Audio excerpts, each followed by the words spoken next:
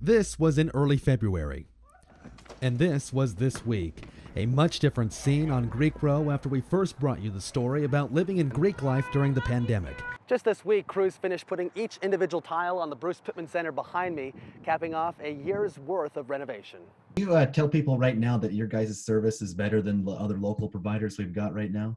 Well, I would like to say that, yeah. Well, that's what Luke Bryan has been up to for the past couple of days, but not where you might think. The famous country singer was spotted today in the small town of St. Mary's, not hunting or loving, but fishing. The Wallace School District polled about 120 parents to see if they would send their kids back to school with proper guidelines. 93% said that they would. The intersection of Heartland and Prairie in Coeur d'Alene is filled with good food, espresso, music, and a chicken.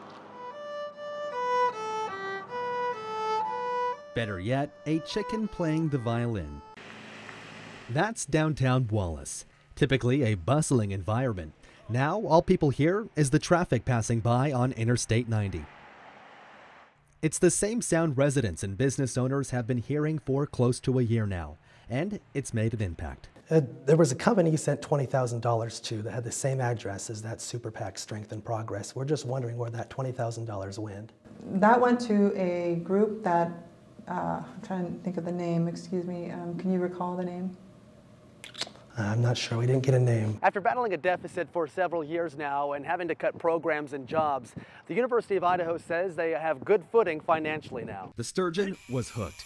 Immediately, the fish started stripping out line. Almost all 300 yards worth. What was once an active scene on the University of Idaho campus has become a ghost town in the shadow of COVID-19.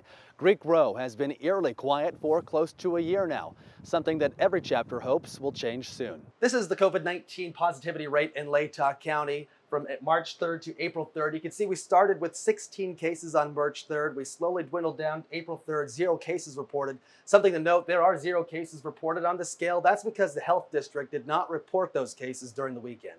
The light is now up and running in full color, giving people some hope during these times. John Webb, Silver Valley News.